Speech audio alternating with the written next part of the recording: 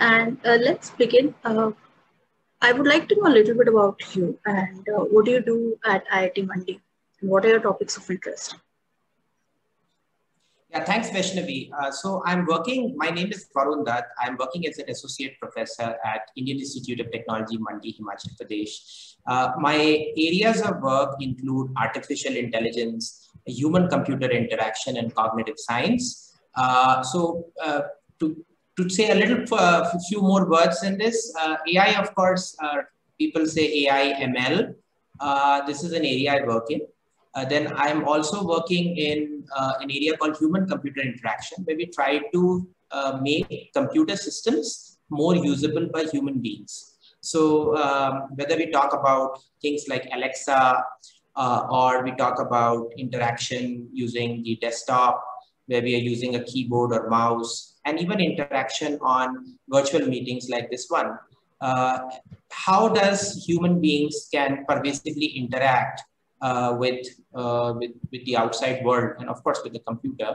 This is of interest. And then the third area is cognitive science, which goes a little deeper into how the brain works, what happens when we see information, how do we make decisions. And these are, of course, not mundane decisions as to where to sit or what to eat.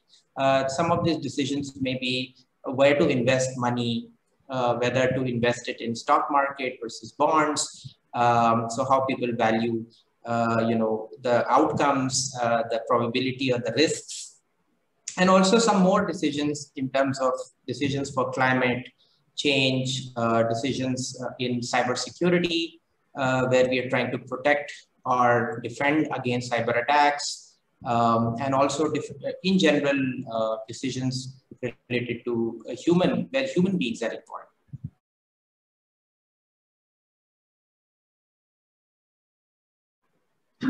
Mr. Dutt, I get it, but what are the courses you think that students are taking like hotcakes, or if deep tech ecosystem has to flourish tomorrow in the country, what are the courses that the future entrepreneurs are looking at now in premier institutes like IITs? Okay, so thank you for asking this question. And courses there are some of those traditional courses, and those courses are something which we cannot part with. I'll give you those names. Course in operating systems, course in database management systems, course in computer networks, and these are some of the course in algorithm and data structure. These are like 4 or 5 courses we cannot replace.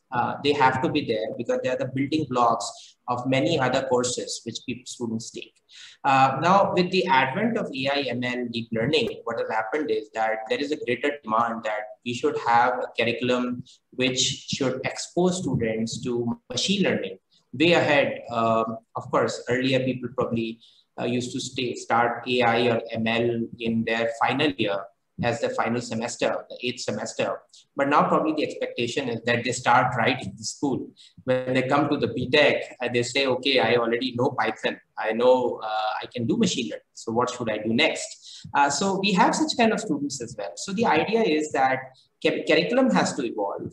At IIT Mandi, we have done something very interesting. We have made machine learning, data science as part of our core curriculum, which students do in their first year.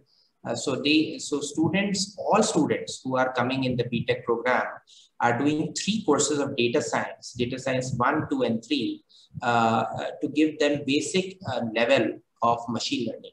And some students are, they take these 3 courses and then they go beyond them. And that's how it is. So basically, we have tried to configure, at least at IIT Mandi, a curriculum at the undergrad level, which is more tuned with what are the industry. Now, you also asked me what other new courses we can have. So if you see the last few years of publications which are coming up, people have been talking about deep learning ones. And there are applications to computer vision, image processing, speech, natural language processing, and such kind of areas. So when we talk about courses, and of course, the course has to build on one on top of the other. So if you start with a basic course on AI, as the first level course. The second level course could be a course on data mining. A third level course could be deep learning. A fourth level course could be advanced deep learning. So in the advanced deep learning, which is the highest level as of now, you would have concepts like generative adversarial networks.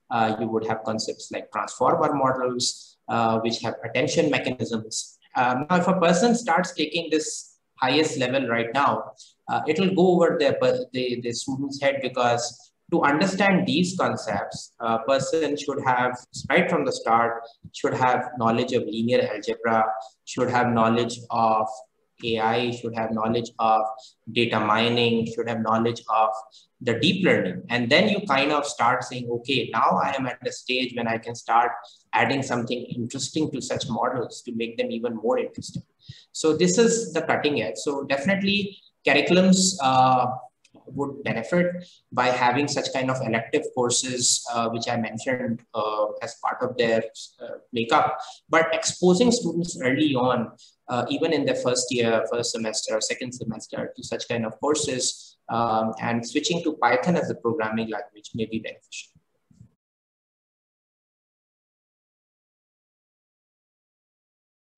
Got it. Got it.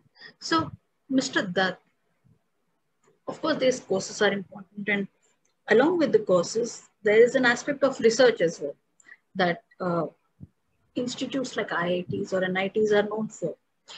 Now, when it comes to AI or robotics or such advanced technologies, probably like quantum also, what are the challenges when it comes to research and development, and what more support or what are the solutions to those challenges? How do you navigate them? Yeah, okay. So that's correct that as part of our makeup, ultimately we want to do research. So there I would say that there are two aspects to it. An undergraduate student is not being trained for research, but at the end of, say, in the final year, we do give them a capstone project where they can attach for, say, up to a year's time with a faculty colleague and do research. And some of the research at the undergraduate level takes place through that. However, at the graduate level, typically master's and PhD level, the emphasis is wholly on research. So there, I feel there are two aspects one we can do.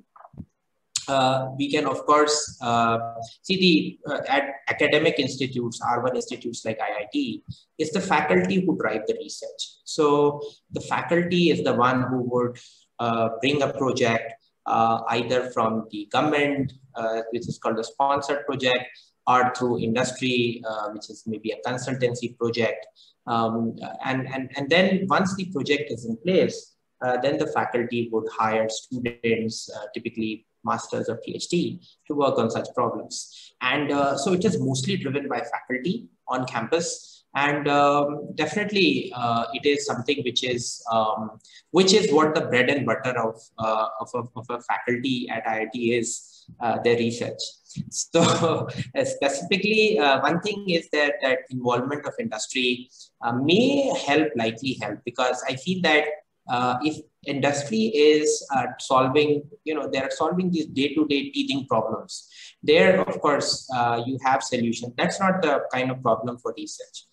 The kind of problem for research is this long-term problem where I give an example of this patient journey problem, where if you have, if you solve this problem, it might have a high impact. It's something which is not really pressing right now, but at the same time, if you solve it, if you come up with an algorithm which can tell how many doctors visits a person will need for this kind of an ailment, and what would be his medicine profile, and with titrations of dosage, then it becomes automatic. So, a doctor or a patient would also get to know many things. So see, what I'm trying to say is that even in typically when you are talking about problems from industry in research, you need to have a long-term perspective on those.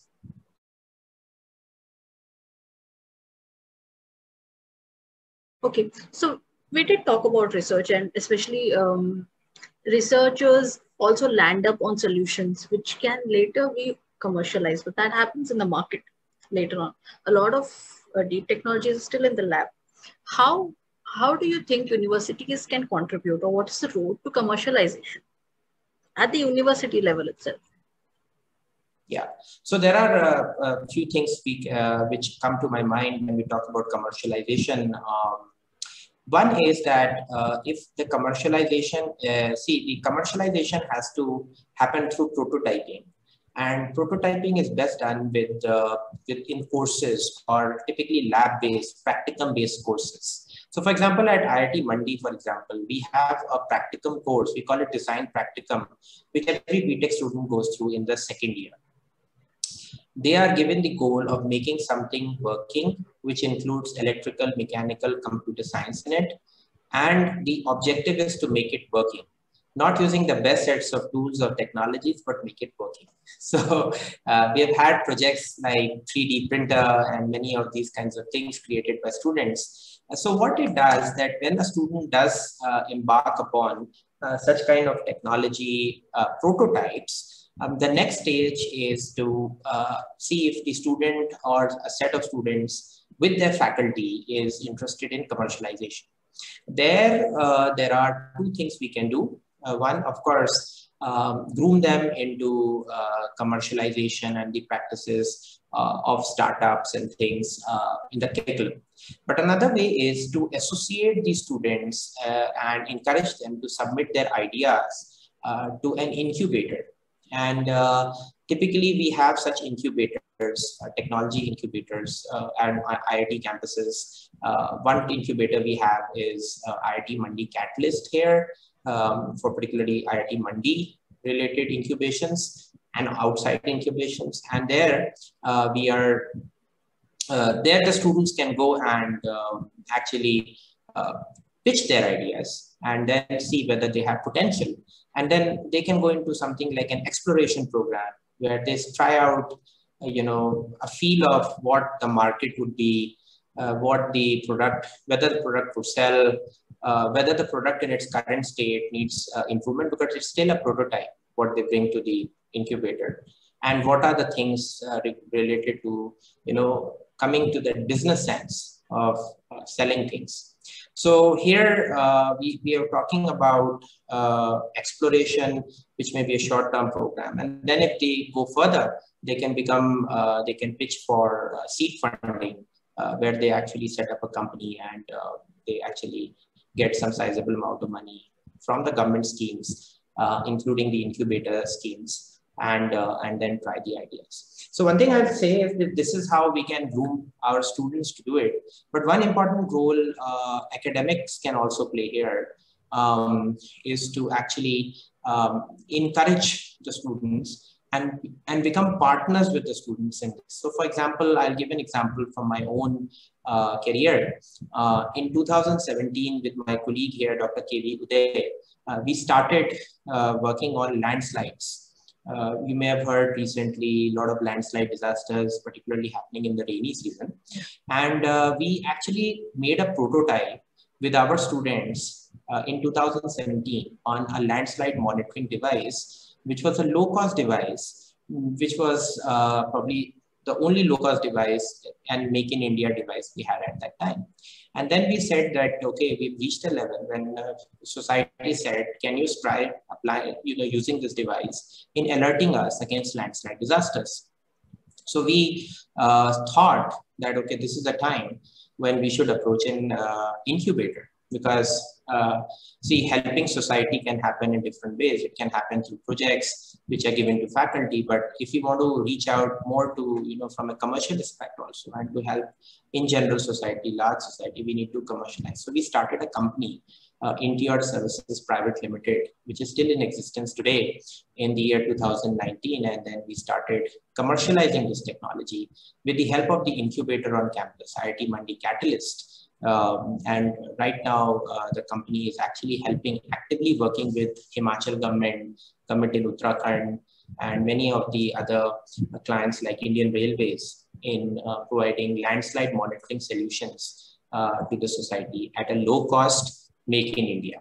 So this is just an example of going from just an idea to a full-blown startup which starts to sell products. And many of our students who were at that time starting their masters, after graduation from their masters, have gone and contributed to the startup, and they are still working in the startup to make it possible. Thank you. So yes, we've covered the entire gamut of deep tech, from courses to how to commercialize, and I'm really thankful that you gave some examples, and that would help relate, that will help audience relate better to the solutions that you spoke about. So thank you, Mr. Dutt. Thank you for taking time out and giving us these insights.